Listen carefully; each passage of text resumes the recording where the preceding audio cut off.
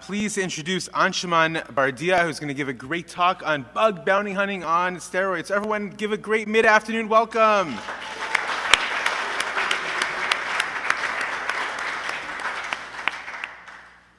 You ready? Just give me a minute. We'll just all look at him awkwardly for a minute. I'm just kidding. No pressure. All right. So hello, and apologies for all the technical difficulties here. So the talk is obviously on bug bounties and how to hunt such a way that you don't have to look for them manually, and it just works for you. So the first slide is basically just the team. It's not me working on this thing. We are a team of 3. Unfortunately, I'm from San Diego, so I was able to come, but there's Glenn from Australia and Mohammed from Egypt, and we've all worked on this together. So today, we're going to talk about the problem, right? What the problem that we're trying to solve, the situation that we are in right now. I'll briefly introduce what is the system that we've built and show you in action, and then just conclude the presentation with some thoughts. So let's look at some of the problems.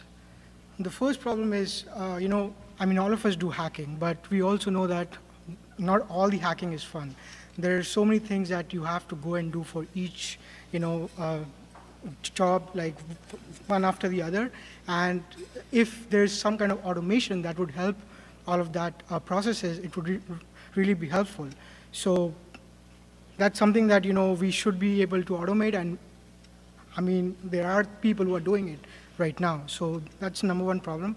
The second problem is we often see that if there are no tools out there to do certain things that you want to do, we start building it from the scratch. I just want to point out that this is really a lot of waste, and we should use whatever is out there and just keep on improving on it. The third is most of the security tools that we see these days, they're not really scalable in the sense that you can run a tool to do something at like one time, and then if you want to scale it across multiple domains or whatever, it usually breaks. So scalability is something that security folks, they're trying to solve, but it's not really there. And then the fourth problem is, with the advent of all the cloud servers like AWS, GCP, the IP addresses don't remain the same anymore. The domains don't remain the same anymore. So how do we keep a track of all these changing attack surfaces? So these are some of the problems. Now let's look into some of them in more details. I feel this XKCD represents the state of open source tools pretty nicely. Basically, there are 14 tools out there, and then there's somebody who wants to basically improve on it or add a new feature, and then they end up writing the 15th tool, right? So this really is the state of open source tools right now. There are so many tools trying to solve the same problem, and it's not really solving the problem, but just adding more to it. And then, like with so many open source tools, how do you actually know which ones you want to use? The output of one tool might work with a different tool, or it might not. So how do you compare these different open source tools that are out there? There's no standard, and that just makes it so much more difficult. The third one I've already mentioned is the poor interoperability between the tools. So, suppose if you want to use a tool and the tool only produces output in, let's say, JSON or CSV, and the thing that you have, that uses a different format altogether. Again, there's no standard, so, most of the times the tools just do one job, and then that's pretty much it. If you want to combine those tools into multiple workflows, that mostly won't work. And then the last problem that I've already discussed is the scaling and the reliability, right? Most of the tools are not scalable. You have to do some kind of multi-threading. You have to use some kind of orchestration system. So the state of affairs is unfortunately really sad. Now let's look into some of the things that we know right now and that can be improved. So the first one is, when we hunt for vulnerabilities in open source software or just like any software, we keep everybody saying that reconnaissance is really important, right? Like if you don't know what you have, you can't possibly hack it, right? So identifying assets is one of the most important things in basically like any sort of hacking, whether it is hardware hacking or like physical security, even reconnaissance is the key. This is just some data from OWASP. I think this is from last year, but basically you can see almost 50% of the total number of breaches were because of assets that people didn't know they had.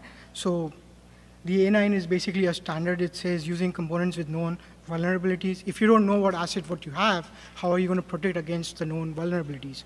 So just an idea of how much is out there which can be automated, and just the low-hanging fruits can just be gone away. And then, like I mentioned, with everybody moving towards the cloud, like AWS, GCP, how do you keep an ongoing real-time inventory of all the assets that you have? How do you keep track of all the IP changes, the domain names, subdomains? How do you do all that? It's a very difficult problem to solve. And then with the advent of DevSecOps, all the companies are moving more towards agile. They push code on a daily basis, multiple frequencies. There are all sorts of regressions. There's new code that is constantly being pushed up.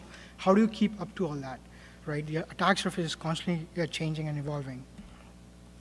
So in order to solve some of these problems, we built something called Bounty Machine, and we considered all the things that we've discussed so far, and I'll actually walk you through some of it. So before going into showing it in action, I just wanted to walk you through the architecture of how we think we've solved this problem. So the first thing, it starts with what we want to hack, right? Whether it is an IP address, a subdomain, a domain, an organization. So you start with that, and that value gets fed into an input worker, which then drops that value into a queue. So basically the idea is a very asynchronous microservice-based architecture where it's horizontally and vertically scalable. And you can do that against not just one domain, but multiple domains at a second. So the first step is this. And then after that, the queue that gets that value, it passes on to a different worker, which is where we'll be running all the tools. We will be doing all the scanning, right? So we call it the workflow worker, right? And then after these workflows finished, they drop the results into a different queue. So you can see it's all based on queues. It's all horizontally and vertically scalable. And then suppose if you want to combine multiple workflows, right? Suppose if you want to scan all the ports, and then after you scan all the ports, you want to find out what are the different CMS systems that the server is running. So you want to be able to pass the data or information from one workflow to the other workflow. So the idea is that, again, you can just link multiple workflows together. And then once the workflows finish, there's a worker that kind of compares the results from the previous run to the new run, right? So one of the biggest problems in bug bounties is that if you keep running your tools again and again on something, you'll keep seeing the same information, right? But ideally, you want to know if something has changed. And if something has changed, what is new in that new attack surface, right? So we have a concept of a diff worker, which just kind of compares all the results that have been stored in the database with the new run that we just ran.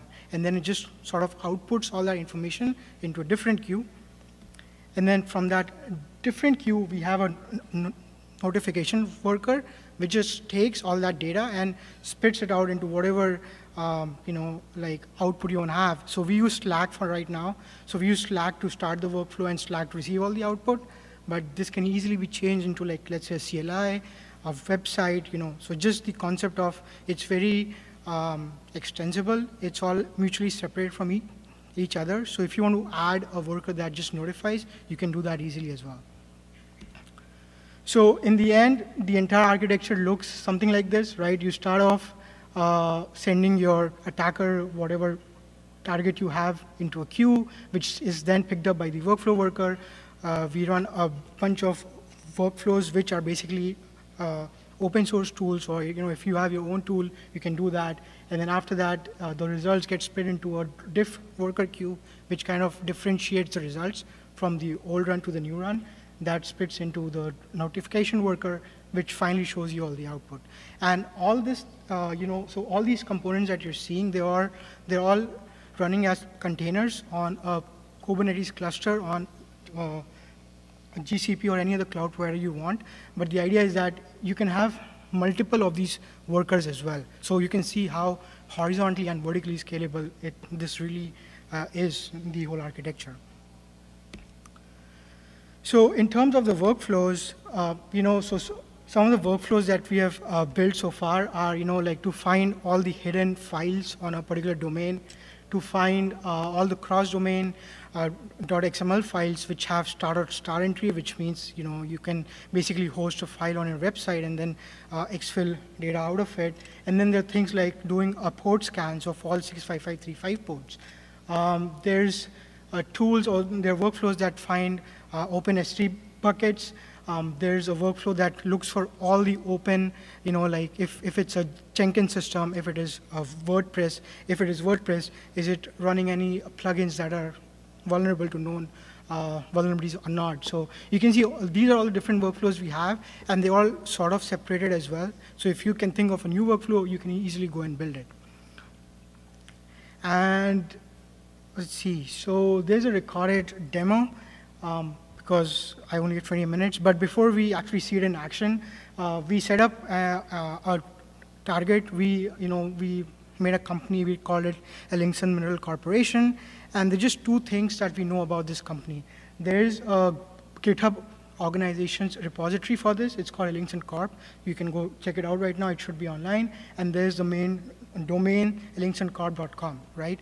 Now, if you, as a hacker, if you want to do your reconnaissance on this asset, or if you just want to hack this, how would you do it? You would go through your like written notes, and you try to follow it step by step, right? Instead of doing that the way we do it, and there's a recorded demo. One second.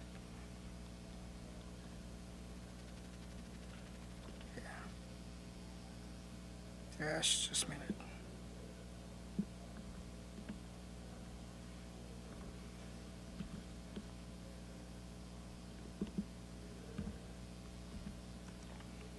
So I've actually recorded it and uploaded it on YouTube if there's internet connection on this laptop.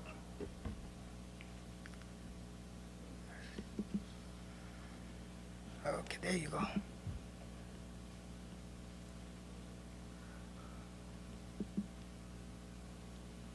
Come on. So you can see that the way we start this whole reconnaissance process or the tool is that we have different slash commands in Slack. So the first thing we are going to do is we're going to find all the secrets in the organization's GitHub repositories. Probably can't see the command, but so I just added a slash command to find all the secrets in that repository, and then the next thing I'm doing is actually providing the main domain to the tool, and you can see that it actually spits out all the secrets which are stored in that GitHub repository. It also spits out all the subdomains of the main domain. So you can see that, is it? Yeah, I guess it's the bandwidth, I don't know. Oh, we'll see how this works.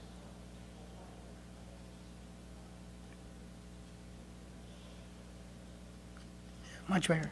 And then after it spits out all the subdomains, it actually finds out all the open S3 buckets for that subdomain. And then it also shows if that S3 bucket is listable, it's writable, right? So all the information is right here.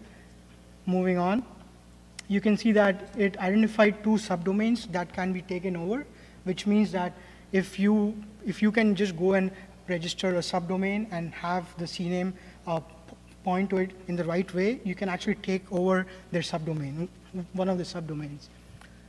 Moving on, it shows all the port scans of all the subdomains. So remember, we started with the main domain. It actually brute forced all the subdomains, and then it actually port scanned all of them. And when I say port scan, I'm talking about all 65535 ports. It's not just 2 or 3 ports or the first 1,000 ports. It's basically the entire attack surface.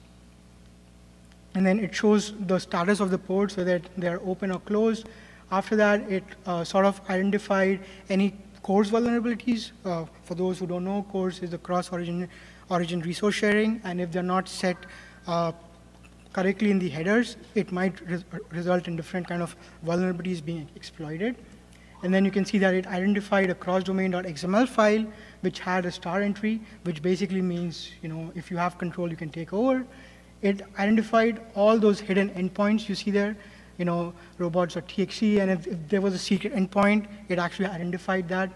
And then this is the best part. So, it actually port scanned. It identified it was running port 8080, and then actually scanned for what kind of server this is, and it find out that it is running Jenkins, and it ran an exploit against that. And then this is the output from that exploit, saying that this installation might be vulnerable, right? So you can see how it started from a main domain, it's going all the way towards the end.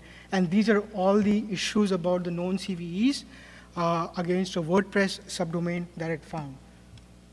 Moving on.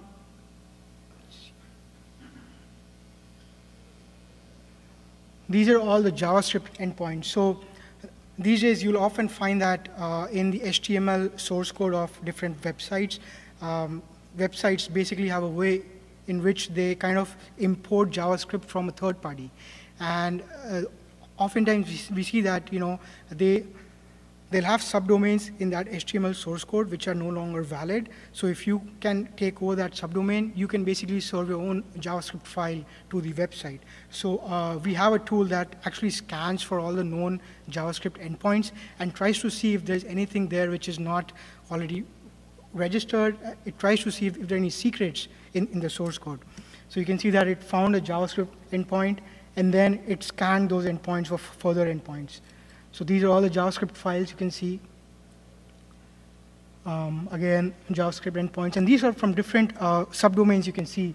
The last one is from s3.linksandcarb.com. The one before that is from help. So it's actually scanning. It's like kind of spidering out and doing it for all the subdomains. And then moving on, you can see that it actually found that there was a MySQL server running on that IP address on the port of MySQL, which is 3306, and it was able to brute force it. It found out that the user was root and the password was a password. So again, you can do some basic brute forcing attacks as well by just going through the attack surface and knowing what to scan, when to scan, right? And then I think that's pretty much it. So yeah, so I've basically, showed you in action all the workflows that I discussed. And if we look closely here, come on.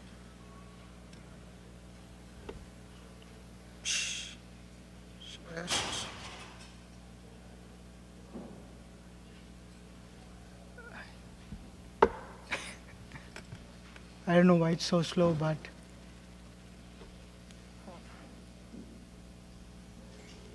I'll just walk through this like this. So we basically started here, right? We just knew a domain and the GitHub repository of that org, and we were able to find all these things just from that simple reconnaissance and the approach of spidering towards all the attacks surfaces that we've identified. So again, this is too small, but again, we found out S3 buckets, subdomains that can be taken over, secrets committed in their GitHub repositories, JavaScript endpoints, secret files hidden, right? All of that. So in conclusion, just have a few things to point out that, obviously automating everything is not practically possible, but there's still so much in terms of low-hanging fruits, in terms of some basic scanning that we don't do a good job of, and we should do it. So, there's a lot we can automate, and we should. And then this actually helps, so you can see all the information that I've received. It actually helps me to go out and do more further attacks and exploits, and all the work, the scanning work is already there for me. I just have to go and use that data. And then exploring new technology. We in the security industry, we are very skeptical and often intimidated by using, like containers or orchestration systems. But we've actually used all the latest technologies and then build something for a security problem. So that's really important to know. Keep tooling simple and consumable. Oftentimes we see a tool that tries to do all things at once. We've seen that is not really scalable. If you want to combine multiple tools, it's really difficult. So just keep it simple and just improve on existing tools that are out there. Don't try to build something from the scratch. So that was it. Any questions?